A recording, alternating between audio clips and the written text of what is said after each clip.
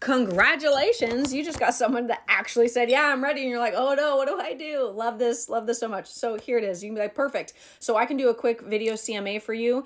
So when would be a good time for me to come over and take a look at the property? If you want to do in person. But guess what? Lately, I've been closing things with video CMAs and video listing appointments over Zoom or FaceTime. Literally, you can close however you want. So if I wanted an in-person appointment, let's say you're new and you want to actually go take a look at the property, build some more rapport in person, fantastic. I would still say, perfect. I'm going to send you over a video CMA just so you're prepped and you can kind of see all the things that are happening behind the scenes and how we look at numbers and all of that. That way you're prepped and ready to go and know that information. We can get right into what we need to do to get your property listed when I come by. So what's a good time for me to come over this week? Does Wednesday at 2 or 4 o'clock, or is Thursday better?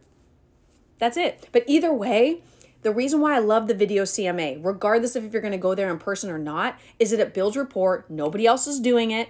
And you're going to look really professional, really prepared. And honestly, saves you time because you don't have to go over all the numbers and the reason why the price is what the price is. And in that video CMA, you don't even have to give the price. And I suggest you don't. You just say, hey, these are the comps. Looks like the lowest property sold for this in your neighborhood, the highest property sold for this.